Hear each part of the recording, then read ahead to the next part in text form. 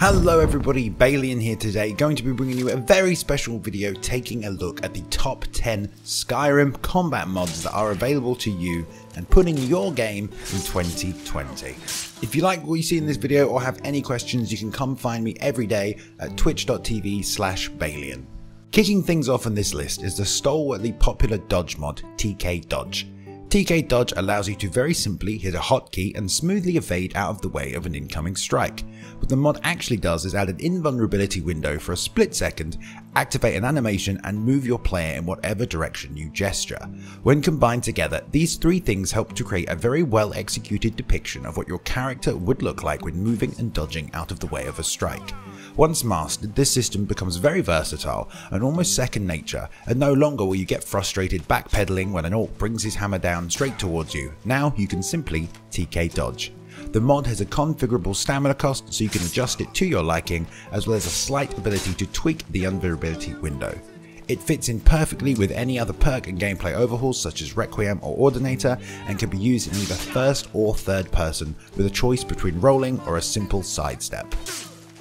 Attack Commitment is a revolutionary mod in the way Skyrim combat performs, behaves and feels. It is incredibly simple in its principle and yet helps change Skyrim combat in a vast way. You have to take a few hours to adjust to this new experience.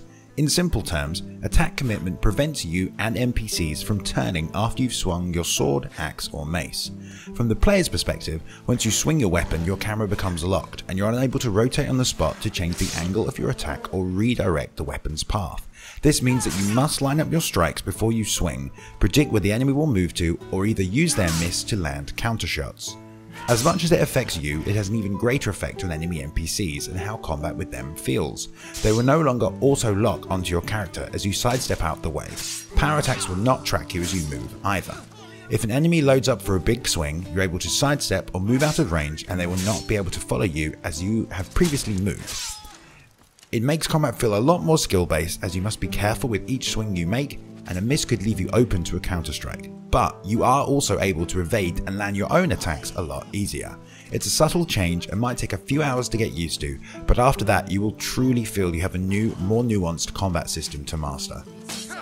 Mortal Enemies is also another mod that goes a long way to helping combat feel a lot more realistic and to help you feel less cheated at times. Mortal Enemies addresses the fast turn rate of most creatures and NPCs in the game and stops them from being able to track you as quickly and as accurately in combat. It also reduces the attack cone of these NPCs, so you'll no longer get hit when you feel like the attack should have missed. Each individual creature and enemy type has been hand tweaked down to the attack patterns of the Draugr and wolves. You will also feel a lot more justified to land hits and avoid hits in combat. A lot of Skyrim arcade and vanilla combat will dissipate, as combat is now based on who can get hit and avoid getting hit rather than who can land the most strikes. The Combat Gameplay Overhaul, or CGO, is a robust new mod that aims to implement many new features and functions into the world of Skyrim and to give you more control over your combat options. Some of the things this mod changes are grip switching between one and two-handed weapons, dual wielding two-handed weapons, casting magic whilst wielding two-handed weapons, jumping attacks with spells and arrows, rolling mechanics, sweeping AoE attacks, and a few more.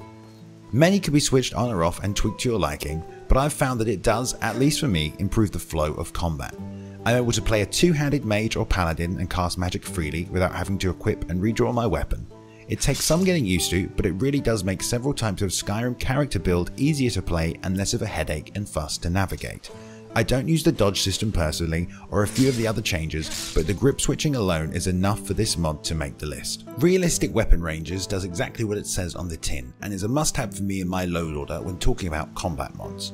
So many different overhauls try to fix this and get it right, and they just don't seem to come anywhere close to what this simple mod has achieved. It changes the ranges of each individual weapon to better represent its actual weapon arc and curve.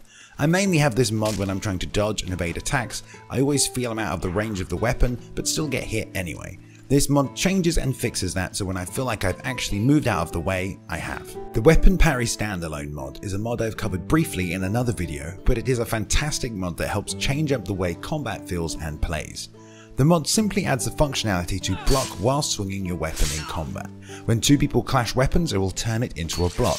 It is a nice subtle feature that ensures blocks and parries at times that feel natural and change up the pacing and flow of combat. It is simple, it's rather old, but has no other mod that has managed to produce this small feature that really adds some flavour to combat encounters, so it makes the list. Although a role-playing overhaul that seeks to change nearly all of Skyrim's mechanics, I couldn't not add Requiem to this list. One of the main reasons many people still play Oldrim and not Special Edition is for Requiem, and a big part of that is how the combat is handled. Requiem seeks to add weight and consequence to each weapon and each swing. Attacks are slower, feel heavier, and cost a lot more stamina. The less stamina you have, the less damage your attacks will do and the more damage you will take. You will also move slower and attack slower, so stamina management is key. Armor values and weapon damage values are all overhauled and changed, as well as a new system that calculates weapon type and armor penetration value and applies this against armor values of gear and items. In Requiem, this leads you to pace and time your attacks, wait for openings and opportunities, and counterattack the enemy when they make a mistake as well. Everything is slowed down, but the consequences are a lot more dangerous and visceral, so the actual encounters tend to be sped up. It's a wonderful blend of extreme difficulty with realistic weapon weights and feels that really isn't replicated anywhere else.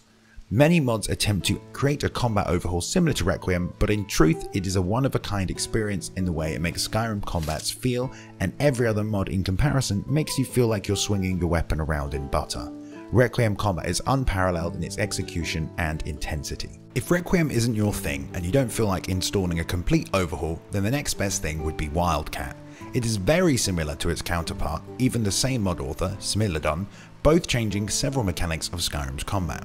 Wildcat adds some very cool features including timed blocking, attacks of opportunity, staggering, improved AI, and changes to the damage dealt and received in combat.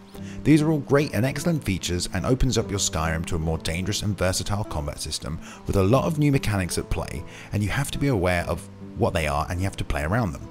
They also overhauled the stamina cost for attacks in Wildcat, but it still doesn't have the same feel as Requiem. Vigor is a great mod that can also be paired with this, which adds an excellent dynamic injury system. This adds weights to each strike, as fatal blows can cause injuries which can impair and hinder you and your enemies for the remainder of the encounter. It's a great system and very well implemented for what it is. It can be a little annoying to deal with, but after some time, certain players will find it very rewarding and immersive to include this alongside of Wildcat. Violence is one of those must-have simple mods for dealing with kill moves in combat situations. Violence lets you fully customize your kill move experience, from removing them completely or having them trigger every time an enemy is killed. You can remove the restrictions around kill moves, allowing you to do them whilst not at the end of combat and while there are multiple enemies around you.